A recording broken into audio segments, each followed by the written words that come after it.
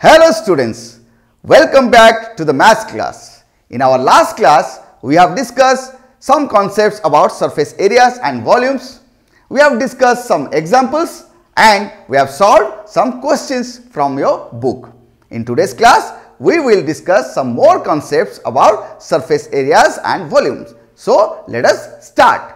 Students, let us now discuss question number 2. Exercise 13.8. It says, find the amount of water displaced by a solid spherical ball of diameter 28 cm and 0.21 meter.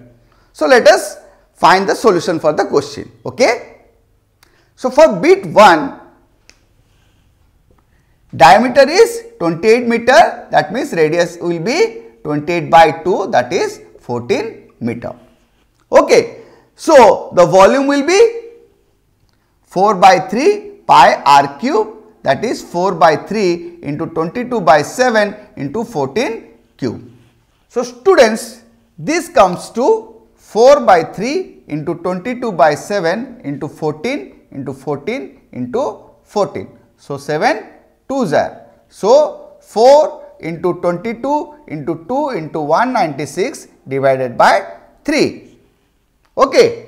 So, when we calculate, it will give us a value that will be equal to 11498.67 centimeter cube. Okay.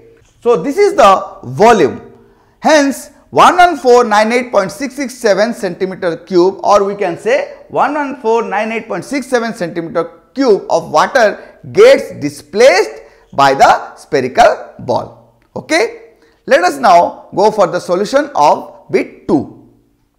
Students, in this case, the diameter is given as 0.21 meter.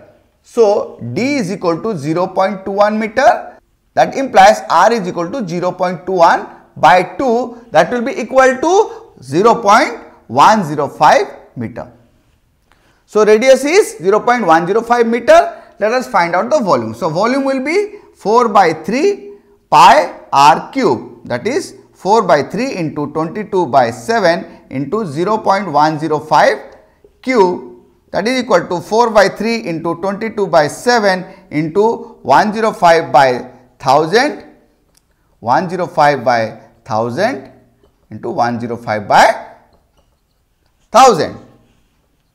So, when we calculate, we will get a value that will be equal to 0.004851 meter cube. So, this is the volume of the sphere. Hence, this amount of water gets displaced by the spherical ball. Okay. Hope you understand.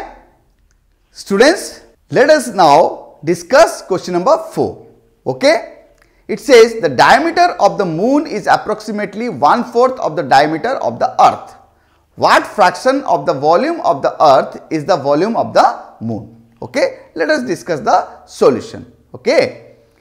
So, students, let the diameter of earth, that is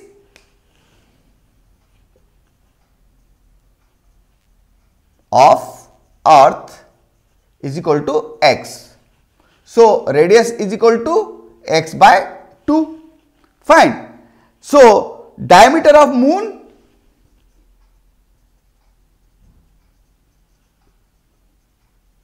is equal to x by 4. Okay. And radius is equal to x by 4 into 1 by 2, that is x by 8. Okay. So, let us find the volume. Volume of earth is equal to 4 by 3 pi r cube, that is 4 by 3 pi x by 2 cube, that is 4 by 3 pi x cube by 8, or that is equal to 4 pi x cube divided by 24. Okay. Now, volume of moon is equal to 4 by 3 pi r cube, that is 4 by 3 into pi into x by 8 cube. volume of moon is equal to 4 by 3 pi r cube, that is 4 by 3 pi x by 8 cube, that is equal to 4 by 3 pi x cube divided by 512 or 4 pi x cube divided by 1536. So, let us find the ratio. Okay. So, the ratio will be is equal to, what is the ratio? It is, so ratio of the volume of moon to the volume of earth will be 4 pi x cube divided by 1536 whole divided by 4 5 x cube divided by 24. 4 pi x cube divided by 1536 into 24 divided by 4 pi x cube. So, 1 by 64. That means the volume of the moon is 1 by 64 of the volume of the earth. Hope you understand the solution for this question. Students, let us now solve question number 5. It says, how many liters of milk can a hemispherical bowl of diameter 10.5 centimeter hold? Okay, let us solve the question. Students, as per the question, diameter is given as 10.5 centimeter. That means radius is equal to 10.5 by 2, that is 5.25 centimeter. Fine. Now, volume, because it is a hemisphere, that is why it is 2 by 3 pi r cube, that is 2 by 3 into 22 by 7 into 5.25 into 5.25 into 5.25. Fine. So, when we calculate, it will give us a value equal to 303.1875 centimeter cube.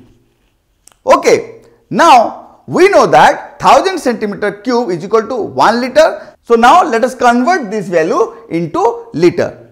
So, that is equal to 303.1875 into 1 by 1000 liter.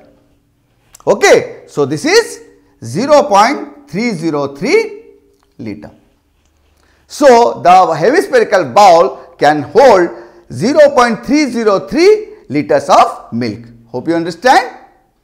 Students, let us now solve question number 6. It says a hemispherical tank is made up of an iron sheet 1 centimeter thick. If the inner radius is 1 meter, then find the volume of the iron used to make the tank. Let us discuss the solution. What is given? Thickness of the iron sheet. So, thickness is 1 centimeter. Okay, that means it is equal to 0.01 meter. Fine. Inner radius is 1 meter. So, let it be smaller, 1 meter. Fine. So, what should be the outer radius? Let the outer radius be capital R, that is 1 plus 0.01 or 1.01 meter. Because this is the thickness, we need to add it with the radius, that is inner radius, to find the outer radius to be 1.01 meter. Okay. So, let us find the volume. Volume of the iron used should be volume of the outer hemisphere minus volume of the inner hemisphere. So, volume of iron used is equal to volume of outer hemisphere minus volume of inner hemisphere, that is equal to 2 by 3 pi r cube minus 2 by 3 pi r cube. So, 2 by 3 pi, what is r? Is 1.01 cube minus 1 cube. Okay. So, when we calculate further, we will get it as 2 by 3 pi 1.01 cube, that is equal to 1.030301 minus 1 cube is 1. So it is 2 by 3 pi multiplied by 0.030301. Okay. So when we calculate, it comes up to a value that is equal to 0.06348 centimeter cube. Okay. This is the volume of iron that is used to make the tank. Hope you understand the solution for this question. Students, let us now discuss question number 7. It says, find the volume of a sphere whose surface area is 154 centimeter square. Okay. Let us discuss the solution. So, let the radius be r. Okay. Surface area of the sphere is equal to 4 pi r square. Fine. So, 4 pi r square is equal to 154 centimeter square as it is given in your question. Okay. So, that implies 4 into 22 by 7 into r square is equal to 154 centimeter square. That implies r square is equal to 154 into 7 divided by 4 into 22. Okay. So, when we calculate r square, so r square is equal to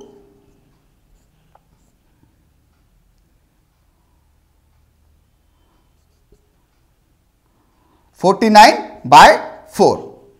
That means r is equal to square root of 49 by 4, that is 7 by 2 or 3.5 centimeter. Okay. So, radius of the sphere is now found to be 3.5 centimeter. Now, let us find the volume of the sphere. Students, we know that volume is equal to 4 by 3 pi r cube, that is equal to 4 by 3 into 22 by 7 into 3.5 cube, that is equal to 4 by 3 into 22 by 7 into 35 by 10 into 35 by 10 into 35 by 10. Okay. So, when we calculate, we get a value that will be equal to 179.67 centimeter cube. Fine. Hence, the volume of the sphere is 179.67 centimeter cube. Hope you understand the solution. Students, we have discussed some of the question of exercise 13.8. We have discussed all the concepts and hope you can solve the remaining questions by yourself. You can also try the exercise 13.9, and I am confident enough that you can now solve the questions from that exercise, which is an optional exercise for you, but I suggest that you should solve that exercise as well. Okay. So, students, let us now discuss the summary of the chapter surface areas and volumes. In this chapter, we have discussed the points as follows. Surface area of a cuboid is equal to 2 whole multiplied by LB plus BH plus HL. Surface area of a cube is 6a square. Curved surface area of a cylinder is 2 pi r h. Total surface area of a cylinder is 2 pi r whole multiplied by r plus h. Curved surface area of a cone is pi r l. Total surface area of a right circular cone is pi r l plus pi r square, that comes to pi r whole multiplied by l plus r. Surface area of a sphere of radius r is equal to 4 pi r square. Curved surface area of a hemisphere is equal to 2 pi r square. Total surface area of a hemisphere is equal to 3 pi r square. Volume of a cuboid is equal to length into breadth into height. Volume of a cube is equal to a cube. Volume of a cylinder is equal to pi r square h. Volume of a cone is equal to 1 by 3 pi r square h. volume of a sphere of radius r is equal to 4 by 3 pi r cube, and volume of a hemisphere of radius r is equal to 2 by 3 pi r cube. So students, with this we come to the end of today's class. We have discussed many concepts about surface areas and volumes. We have gone through the examples, we have discussed the examples, and we have solved questions from your exercise. Hope you understand all the concepts and the solution for the given questions. But you need to remember that you have to practice all the concepts, examples and the questions by yourself to have a good grasp on the chapter. So keep practicing and keep smiling. Thank you.